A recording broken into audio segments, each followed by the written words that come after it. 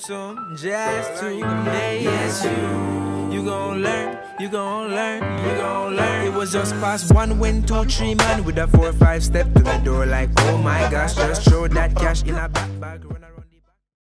Hey everybody, it's Liz from the Lemon Bowl. Vince from Irie Kitchen.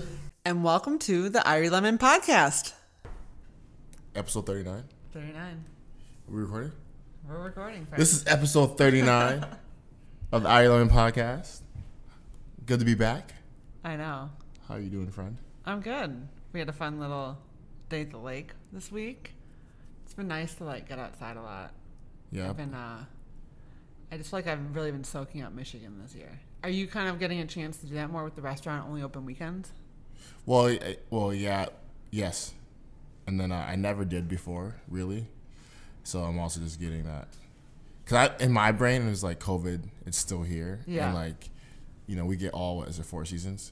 Yeah. So we got all 4 seasons here. And so you better enjoy the summer because the way people are acting. Oh, yeah. By August. We're just basically waiting that's going to be taken away from us. Exactly. And so, moment.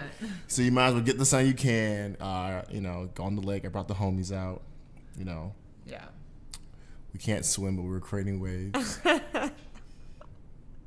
You love that line. Yeah. Shout out to Park.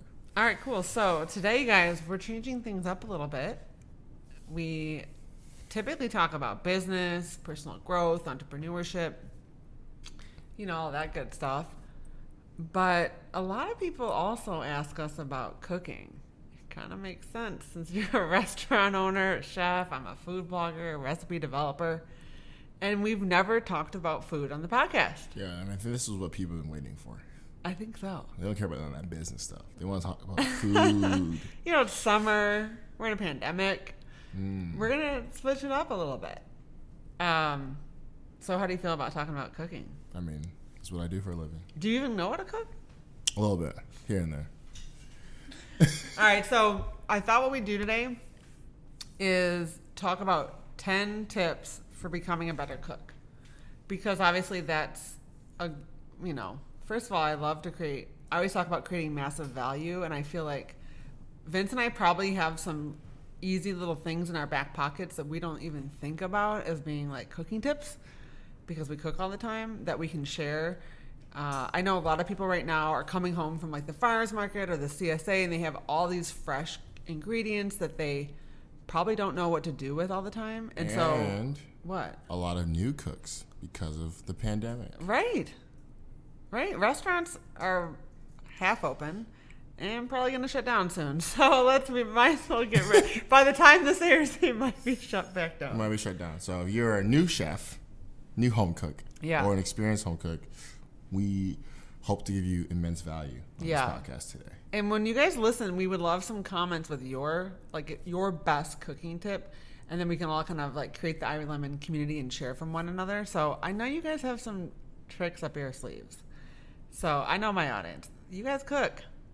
So maybe we can all kind of share some tips. These are just 10 of ours. Yeah. So we're going to go 1 for 1, each sharing 5. Vince, do you want to kick it off? No, I'll let you kick it off. All right. So my biggest tip, and this is based on a lot of the questions I get on my recipes, and especially when it comes to cooking as opposed to baking, is that I really want to encourage you when you're reading a recipe, whether it's my recipe or any recipe, to use it more as a rough method, not a strict set of rules that you can't break.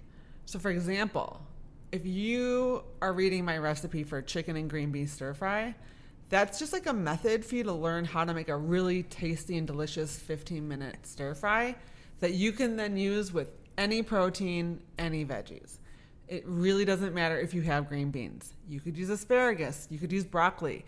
You could use peppers. If you don't have chicken, you could use shrimp. You could use pork. You could use tofu. So again, I would say probably 90% of my recipes are just a rough method.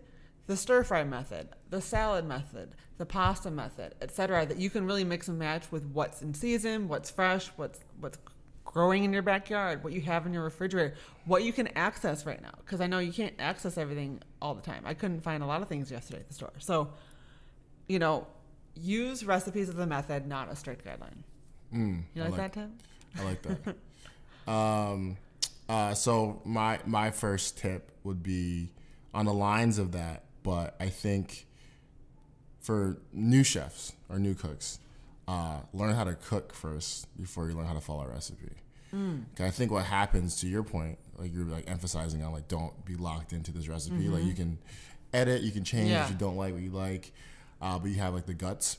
I think a lot of new cooks get so caught up, oh, this is the recipe. I need this paprika. I need this saffron. Right. No, you don't. No, you don't. You guys, I cooked out of a cottage yesterday with like no oil, no this, no that. And so I think the first step to do is really start trying ingredients by themselves and understand how do they taste. Yeah. What you like, what you don't like, and how can you change the taste of something or pull something with that. Cooking is just like painting. So you just want to be able to like... Yeah, cooking is just like painting. Yeah, you just want to bring all the colors in. Getting poetic on me this morning. So that's the first tip. I like that. Especially because, like, I mean, just last night I was cooking with what I had. Yeah, and like literally, guys, like, little side tip, like onion, garlic, salt, black pepper can make anything taste good. Yeah. Like You're getting lemon, but you mostly got it. What I'm saying, like, if everyone should have that easy access to that, you can make anything taste amazing. Fast. And if you're eating seasonally, you don't have to do a lot to make food taste good. Yep. That's the reason I eat seasonally. Okay. That leads me to my next tip. You ready for it?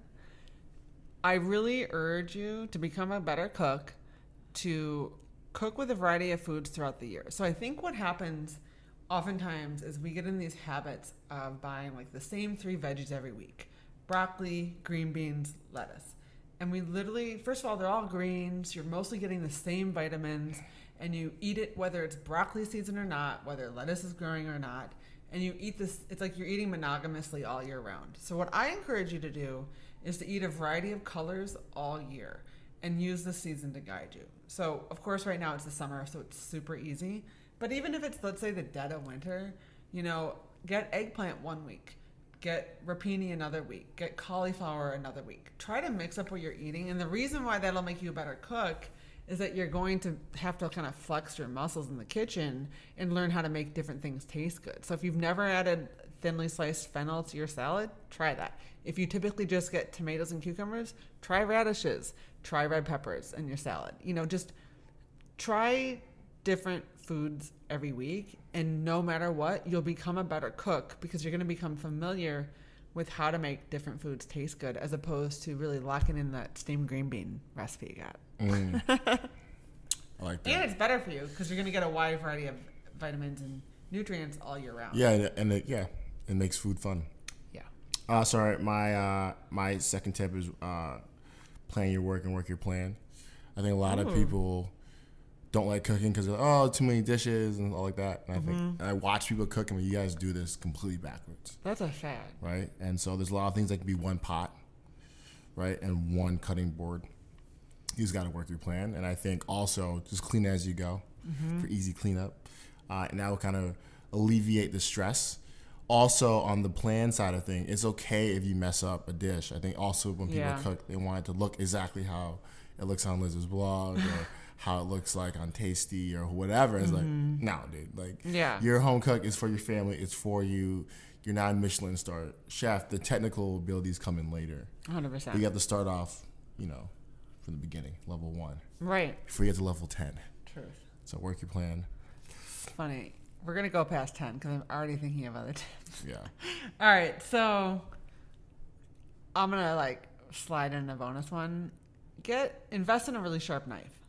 Yes. Because if you're trying to cook on a dull knife, first of all, it's dangerous. Remember, the sharper the knife, the safer it is. Because if you're using a sharp knife, you're not pushing hard. You're working very gently. So if you are using a dull knife, you're going to be pushing hard. So if, God forbid, you get your finger under there, your finger is going to be damaged. Yeah. So invest in a sharp knife, really good cutting boards. It's just going to make the process of cooking more enjoyable. And if you enjoy something, you do it more. And the more you do it, the better you get. All right, I snuck that one in, but that's not my tip. My next tip is eat at restaurants that serve food from around the world. So growing up, we didn't eat at American chain restaurants. And as such, I was able to be exposed to a wide variety of food. So, for example, every Sunday we would eat at this Vietnamese restaurant. and the owner would come out and he would talk to us about the dishes. He would tell us what to order. There's a lot of really great items not on the menu. So once you like get to know the people, they'll recommend things to you, and you're going to like get exposed to different herbs, different ingredients, different proteins, different cooking methods.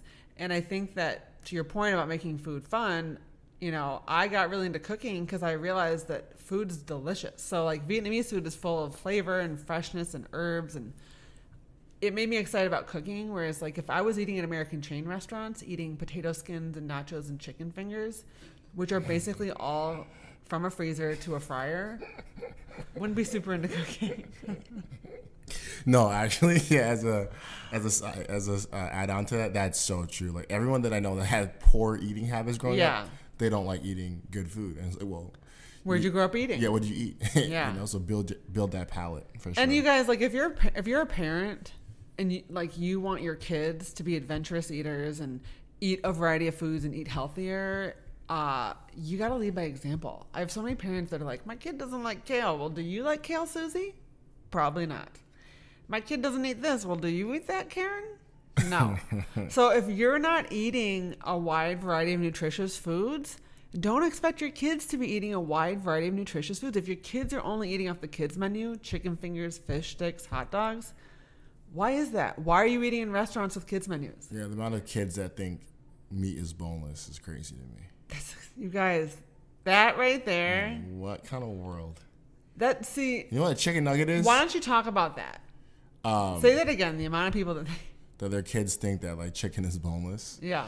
How did you eat chicken growing up? I mean, you ate the whole chicken. You ate meat with bones in it, because like you have to kind of respect the animal and respect what you're eating. And when you're so far away from what you're eating, that's where processed food comes in. That's where kids only get used to breaded fried chicken. Yeah. That's boneless, and that's where bad eating habits start really taking root, because it's too processed out. And it's like cool when it's fun and it tastes great and it's easy, but there's a time and place for all of that. There's a time and place for that. Like every night, no. Like that should probably be more of the treat, or when you're like super tired and exhausted, then you throw that on. But not every night. And in general, you'll notice like most, to my point about eating at restaurants from around the world, they don't have kids menus. You know. And that right there is how we were raised. We didn't eat kids food. My mom didn't make like a separate pan of fish sticks for the kids. Like we all ate the same fish. And same thing, we went out to eat, we typically ate at restaurants that didn't have kids menus. So guess what I was doing? I was rolling Vietnamese fresh rolls with pork meatballs and putting cilantro in it and vermicelli noodles. Like there wasn't a kids menu. Because here's the thing, if you give your kid an option between like pho or a chicken finger, it's not fair. They're going to want the chicken finger. Yeah. So cut that out. Yeah, and let them try the pho. Yeah. They might just like it. They might just like it. And it's like $8 a bowl, super cheap. I'm off my high horse, but I get a lot of parents reaching out to me because my kids are pretty good eaters. Kids. And that's just, and I don't take credit. That's how my parents raised me, and I'm just super grateful for it. And I just want to one last thing remind you is that a lot of those restaurants are super cheap. So it's not a matter of like being out of reach or unaffordable, because I know a kid's menu is cheaper, but like the amount of food you can get at a Vietnamese restaurant for $25 will blow your mind. Yeah, and even at my restaurant, we don't have a kids menu, and like it's fun to see parents like, I don't think my kids are gonna like it. I'm like, no. What did Jacob say to you yesterday? They're gonna like it. He said it's the best tacos ever. He described it. Yeah, and Jacob's my picky one. Yeah, so I always tell people like, you know, it's really goes back to how you make stuff, and then and like most kids don't like onions and peppers, and Jacob was like, I love the onions and peppers. It's just like, and why? Because you saute them, you caramelize them. Yeah, you season them. Yeah, you know how to like make it taste great. Yeah. You know, and then kids will like it. Yeah. So you gotta make it appealing. Are we on the third tip? Yeah. We're getting more value. I know. Guys. Sorry, guys. My third tip is cook more seafood. I think that is facts. Like seafood's something easy. It's easy to season. It's really easy to cook. Doesn't take much work. Like shrimp is the easiest thing on the planet to make. Quick as shit. Quick. But I want to see more people eating more fish and seafood because I personally love it. And so, yeah. You'll be happy to know my seafood recipes have been crushing it. Really. So I think people are, and maybe because we're eating in restaurants less. But I think there's like this weird like reputation. I know, like, for example, when I go out to eat, I do often order seafood, and I think sometimes we tend to be intimidated to make it at home. Or like as a mom, you know, I'm never cooking for myself ever. Yeah. So like you got to make sure, well, the group eats seafood, and you know they'll like ground beef and a taco, but like I really just want to say, someone that grew up eating fish multiple times a week, it's ready in 15 minutes. Yeah. It's really easy to make delicious. I have a million seafood recipes. You put anything on seafood. Like we grew up eating honey Dijon salmon, which is literally mustard and honey mixed together in a bowl. Wipe that on salmon and bake it though, Vince. It's tasty. It's tasty. It's tasty. It's like you can put anything. It's such a, what's the word? It's like a sponge for seasoning. Versatile. It's like a chicken breast. You can make fish taste like anything. Taste anything you want.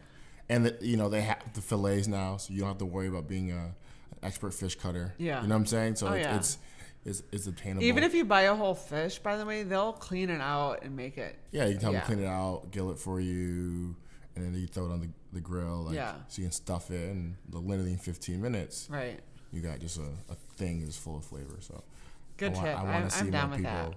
cooking more seafood. Me too. Okay, I'm up to number 4. So like we're getting towards the end of the list. Okay. So, just like when you want to get stronger and build your muscles, you have to lift weights more often. So, if you want to become a better cook, the easiest way is to cook more often. Bottom line. Cook every day. If you want to be a pro basketball player, you got to shoot hoops every day. If you want to be a good dancer, you got to dance every day. So anything that you want to become proficient in, you have to practice. Mm-hmm. Now, luckily, this is the perfect time in society, maybe in our history, to cook at home more often. And I think like now with the home delivery of groceries, you can get them delivered to your door. It couldn't be any easier. And again, the more you do it, the better you'll get. And you'll start to feel, I'm sure many of you already are feeling like you're better cooks now than you were back in March. Mm-hmm. And guess why that is? Because you're cooking more. Mm-hmm. So I just think that's like the bottom line of like anything, you got to practice. Yeah, exactly. I agree with that. Learn how to balance meals. And that comes with like cooking every single day. And I think you'll be surprised of the little things you can add to really take a dish over. So when you talk about balancing a meal, what do you mean? So I tend to see new cooks take something they love, like a barbecue sauce, and then douse the whole thing in barbecue sauce. Now, my husband is one of those people. I'm not against anyone that likes barbecue sauce, but I don't think every last thing I'm eating right now should be tasting like barbecue sauce. Yeah. It's like putting melted cheese on everything. Exactly. And it's just like, you don't have to mask the flavor or try to take away something. If it's something's more bitter, you can learn how to balance that out, right? Something's more spicy, you can learn how to balance that thing out with things that you like, right? And it's pretty easy when you start getting in the kitchen more and prepping and learning how to become a better chef, a better cook. But yeah, I think some steps that are really easy to balance is like use less ingredients. 100%. Right? Don't just use one, right? So use 3. Mm-hmm. And like I gave example, like onion, garlic, salt, and pepper can make anything taste good in the 100%. Right balance. Mm-hmm. It shouldn't be too salty. It shouldn't be too peppery. It shouldn't be too onion. It shouldn't be too garlicky. I agree with that. Right? You're able to balance it out. It can make a lot of things taste good. And so your little shrimp dish, your little salmon dish, your little steak dish, whatever you're trying to make, your spaghetti, it could really take it over the edge. Yeah. And I think it's being patient with yourself and not trying to. Cooking takes a little bit of time, so you don't have to rush everything either. Right. Give yourself the time to cook. Give yourself the time to cook. And even in the quick, and you want something really quick to eat, remember, simplify it. Yeah. And if you're eating seasonally, it doesn't take a lot to make it taste good. That's part of why I go to the farmer's market every week. It saves me so much time the whole rest of the week. Yeah.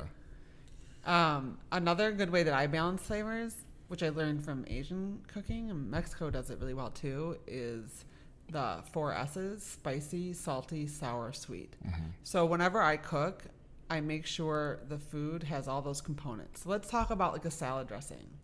You might want to have, for the sour, that could be lemon juice. So this is why I talk about a method. So like the sour could be lemon juice. It could be balsamic vinegar. It could be red wine vinegar. Anything acidic, lime juice. And then for sweet, you could put in some honey. You could put in a little brown sugar. You could put in maple syrup. For salt. And then for heat, You could mince chilies. You could add sambal paste. You could add cayenne. Whatever you want to do. Jalapeno. Same thing like if you're marinating meat. Yep. It just all goes like you could do. And like, soy sauce is a good replacement for the salty part. Yeah. Hoisin's are good for the sweet. So I think salty, sour, spicy, sweet is a really good way to know that your food's going to taste delicious no matter what. Yes. And you don't need a recipe. You don't need a recipe. That was my last point, like reminding people that you don't need a recipe. Yeah. Shh. No, Vince, my whole business. Just kidding. No, I agree. You do not need a recipe. I think but to caveat that, I feel like it's good to have that guts though. Like go on the lemonbowl.com and to be able to see like, okay, this is how I want to make this stir fry. But I don't like water chestnuts, or I don't like green beans, or I don't like rice. Well, you got noodles. Right. You know what I'm saying? Like, just take some out and add what you want. I don't have quinoa. Use couscous. Use farro. Use frica. Like, exactly. There's so many different. If you don't have brown rice, use quinoa. If you don't have bulgur wheat, use quinoa. Yeah. Like you can any grain. Like if you don't have penne pasta, use rigatoni. Like same. Yeah. Same application. You know what I'm saying? You just gotta maybe cook something a little bit differently. Yeah.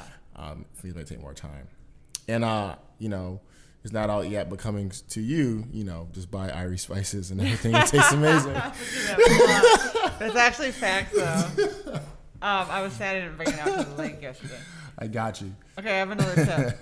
This is a good one. And I have 2 more, guys. So we're going to be probably up to 12 by the end of this. Extra value. So, okay. My next tip is to cook with other people.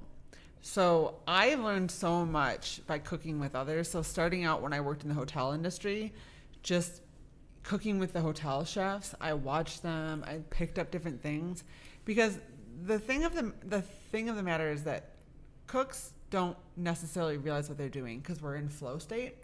So I'm a visual learner. So for example, I could ask Vince for some cooking tips, which I did today. You're welcome. But in general, I'm going to learn a lot more just spending a couple hours in my kitchen cooking with Vince than, hey, Vince, on the phone, like, can you give me some advice on cooking? Whereas we cook together all the time, and I've learned so much from that. And especially as you cook a lot, it comes to a point where you can only read so much. You can only practice. Like, sometimes you just got to be in the kitchen with other people. Yeah. And it's great, especially to cook with people that have totally different backgrounds. Yep. And not just like backgrounds of origin, but even backgrounds of like experience, like, et cetera. So I've learned a lot.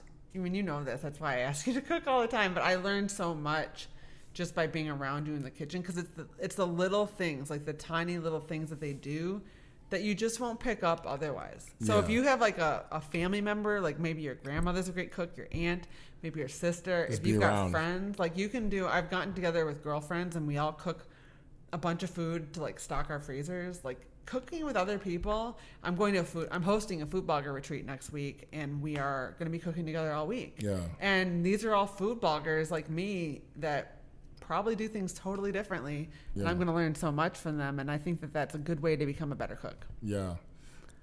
Taste, and taste some more. Talk about that. You got to taste from the beginning to the end while you're cooking. Why is that important? You want to make sure it tastes good. And you can't, the thing of it is at the end of the recipe, you can't make up for the layers of flavor. You've got to season as you go. Yeah. And you can't just salt it out at the end. Yeah, and I think the issue with a lot of people that follow a recipe, they just stop there. Yeah. And they expect it to come out perfect, but like different cuts of meat, more water or whatever. Different taste as you go. So you got to taste as you go. And as we said earlier, as you're upgrading your palate and you're building that up, you'll be able to taste and know what needs to be added. Yeah. I don't know how to teach that other than like actually being with me or with my pops. Yeah. Because like you have to literally taste as you go, and then you have to like guess to see what you think. Yeah. Like something a little acidy, what do you throw in there to balance it out? So like if you're making a meat marinade, try it before you add the raw meat. If you're making meatballs, take a tiny bit of the ground meat, fry it really quick to taste it. You know, there are ways to do it, you know, because obviously you can't taste everything as it goes, but there's ways around it. Yeah. Also, a little side tip, don't be afraid of salt. I think a lot of people are afraid of salt. My mom said now, some people, you guys put way too much salt in your food, and you know who you are. You're just a salt addict. But most people are so afraid of salt that like they miss the true like awakening of flavors because they're afraid of like salt. And talk about that. Salt has a purpose. Yeah, salt has a big purpose. I don't know why people are afraid of it. I just think people are afraid of making things salty. But salt, I don't know the technical terms, anything like that. But when you salt things correctly, it can really bring out like the natural flavors in anything you throw it in. So like a tomato, salt and vinegar, you let it sit for a little bit. It sounds weird, but you'll actually get a real tomato flavor, what it actually tastes like. 100%. Yeah, right? And salt so like brings out all the flavor. It brings out all the flavor. I think like it helps like brings out water, and that water helps brings out the flavor That too. of whatever you're adding it to. So Yeah, the best food that you guys like probably has good salt content. Well, I mean, there's a reason restaurant food is so good. I mean, they're seasoning it properly, and I remember that's what I learned from a hotel chef is I would cook with him and be like more, and then I finally realized what I'm supposed to be tasting for. So then that point forward, I knew what I needed to taste for. Yeah. And then same thing like when I try to replicate like my aunt's Lebanese food, like it's typically, and for me it's also acid in Lebanese food, but it's like getting that right balance. And remember guys, you can like if you over on the salt, add more acid or water. Like you can add alcohol. Like there's ways to balance it if you go a little bit too far. If you add too much acid, add more salt, more oil, whatever. You can there is some work you can do. But again, the more you practice, The better you get. the more you'll know. So don't be afraid to get in that kitchen. And if you're cooking from scratch, the chances of you over seasoning is very low. Because in reality, you're going to get much more sodium from anything processed, anything from a box, anything from a freezer, anything from a restaurant. Is going to have way more sodium just from the fake ingredients that are in processed food. Yeah. So if you're cooking from scratch, don't worry about over salting. You're probably not. Exactly. You know what my mom said about your food the other night? She was like, we got Irie takeout recently. She's like, it's one of the first restaurant meals I haven't had to add salt to. And I'm like, yeah, because I know how to season. You know how to season. But I think people are just like afraid of it. Yeah, I think a lot of people are afraid of it. I have a bonus tip. All right, final bonus tip. Fresh herbs are your friend. Yes. So you guys, especially now, it's summer. Everyone has no reason not to have like a pot of fresh herbs in their deck, on their balcony. But fresh herbs are, first of all, from like the healthy cooking standpoint where I live, there's no calories and they add a ton of flavor. So I, as a healthy chef, love to find ways to add a lot of flavor. I mean, obviously salt's another example. No calories, does a lot of value. Fresh herbs are the same way. So if your garlic is another example, high power, high flavor, low calorie. That's like how I lost weight. But fresh herbs have a purpose. So for example, if you're eating like a stew that's been cooking for hours, you want to finish that with fresh herbs to perk up, to waken up the whole dish, because that bright, fresh flavor of the herb will balance out that more like, I don't know how you describe a stew, but it's just like, it's a different, it's a more deeper, heavier flavor. And you really need that bright freshness of fresh herbs. So that's the one thing I just really recommend. And you eat with your eyes. So you want to make it pretty, especially your kids. So if you've got some cilantro on top of a taco, a kid's going to be more inclined to eat it. At least my kids, they're obsessed with cilantro. Oh my God. For some people, it tastes like soap, though. I know. All right. Basil. Yeah. Sprinkle some basil on that pasta. I promise you, it'll be better than without. Yes. Even parsley. Parsley, all fresh herbs. Chives. All of it. And use more than you think. Yeah. Especially if you're growing it and it's not like super expensive. Yeah, like if you've got it. It's abundant. Don't be like the whole teaspoon of fresh herbs. It's not enough. You need a quarter cup if you're serving 4 people. Literally, like I'm very adamant about add more herbs to salads. And that's the thing is like herbs can be an ingredient in your salad. Yeah. Like you don't need to just have a little bit of parsley at the end. Yep. Add a bunch of parsley to the salad. Yep. Okay. I'm done. I get a little heated about this cooking. No, I'm with you. Any closing cooking thoughts, Vince?